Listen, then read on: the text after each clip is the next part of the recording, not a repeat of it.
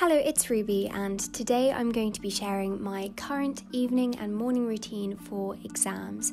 So I've got at-home exams this year, online 24-hour exams, and I thought this video would be interesting. So before having my shower, I will set loads of alarms. I will wake up at 7 o'clock, giving myself a little bit of a lie-in because I definitely want to make sure I'm well rested.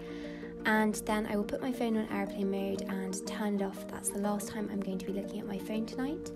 I will choose my outfit for the next day so that I don't have to faff around with anything in the morning, and then I will get ready, so go have a shower without washing my hair and then go to the bathroom and brush my teeth.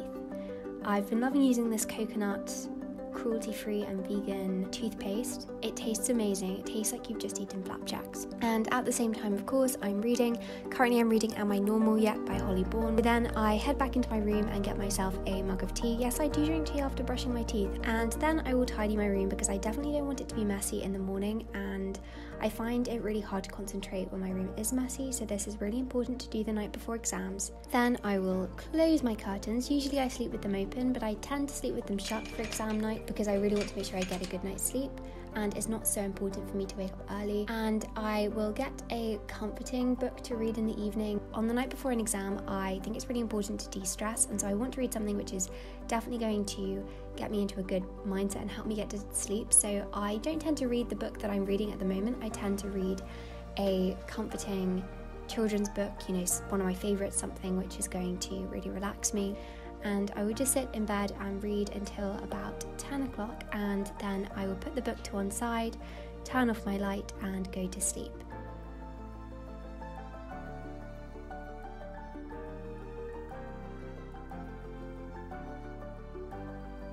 So then here we are the next morning at 7 a.m, which is when I wake up.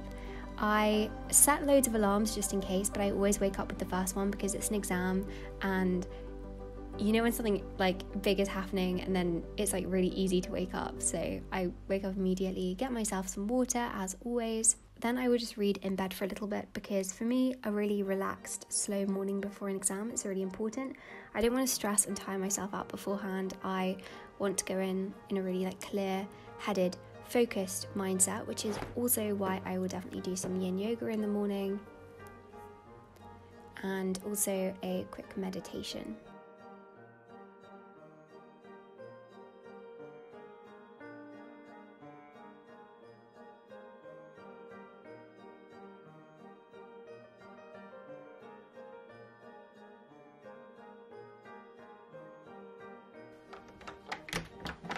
And I'm going to brush my teeth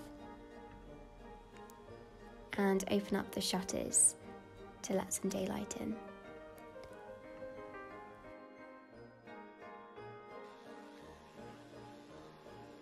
After brushing my teeth, I put in my contact lenses and also wash my face with some cold water just to wake myself up. So then after getting dressed into the outfit I've chosen the night before, I make my bed. So I made myself a matcha latte. I love to have matcha in the morning.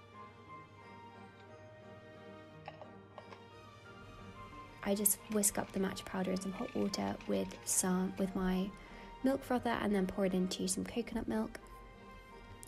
And then whilst drinking my iced matcha latte, I will again just read at the table. There's lots of reading before exams for me because I just find it a great way to de-stress. For me, it is the best way to de-stress.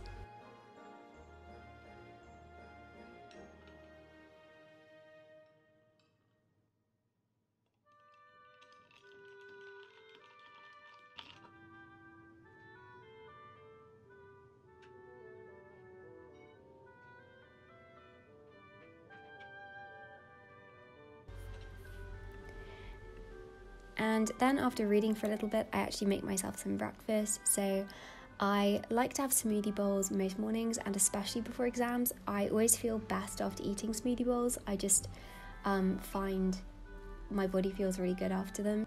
I had a smoothie bowl which I added protein powder to, and I topped it with some homemade granola and lots of fruit.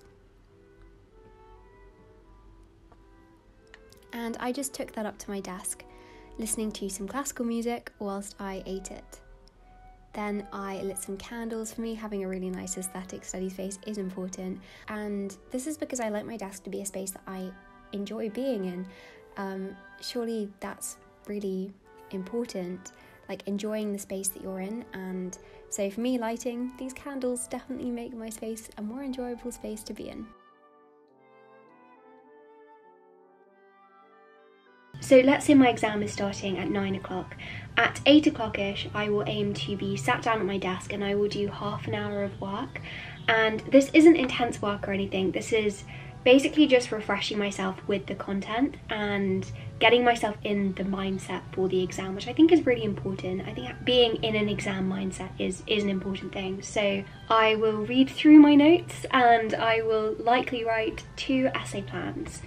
Just really brief ones, and I'll put on a half an hour timer because I don't want to be doing loads of work and tiring myself out before an exam.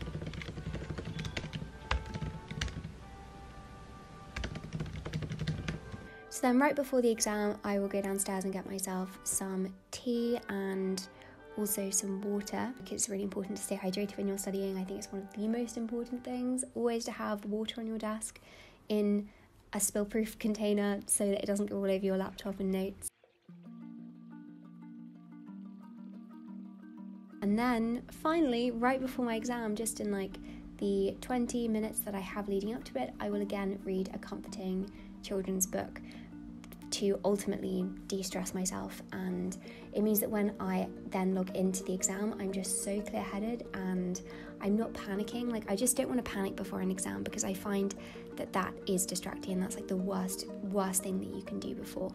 And then after that really relaxing morning routine, I will get started with the exam, and I will check the question and start working on it when it comes out, because I do work best in the morning. So at 9 AM, like the second it's released, I will be on the page. Anyway, thank you so much for watching. Good luck if you have exams, and I hope that you have a productive week.